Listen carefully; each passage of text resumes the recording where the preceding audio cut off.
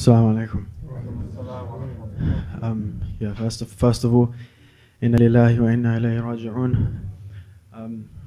We lost one of my brothers last week. He was my age, 26.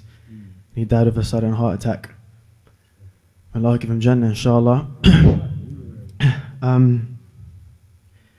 You know, like, obviously it's a reminder to all of us that death is the only thing that we are sure of in this life.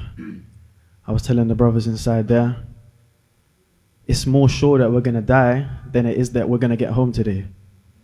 It's more sure that we're going to die, and for all the people watching on the camera, it's more sure we're going to die than you're going to finish the end of this video. SubhanAllah, it's more sure we're going to die than we're going to make it to the next salah. The only thing we're sure of is death. And SubhanAllah, Imam was giving us a reminder earlier, and he was talking about not keeping grudges.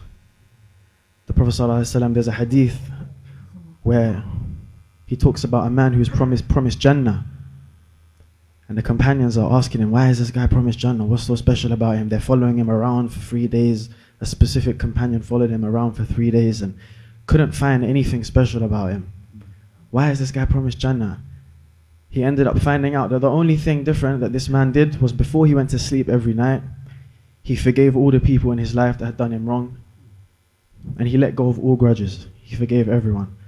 And I was speaking to Imam and I was saying, SubhanAllah, you know, Islam is the perfect way of life, truly, because Allah, He brings these things upon us because they're good for us.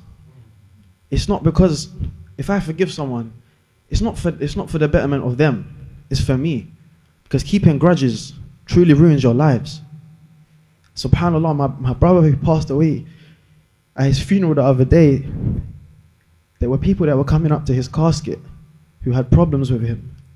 And if you saw the way they were crying, just looking at his face, all they wanted to do was tell him they were sorry. All they wanted to do was tell him they forgive him. All they wanted to do was tell him that they love him.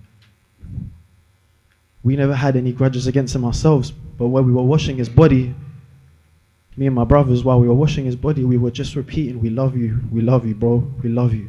So I would urge all of you, all of us, tell your brothers, tell the people around you that you love them. And every night before you go to sleep, inshallah, if we can try to just forgive the people that have done us wrong for our own sake, before anyone else. Forgive me if I've said anything wrong. May Allah reward you, and please keep my brother Shadi in your prayers. Jazakallah khair.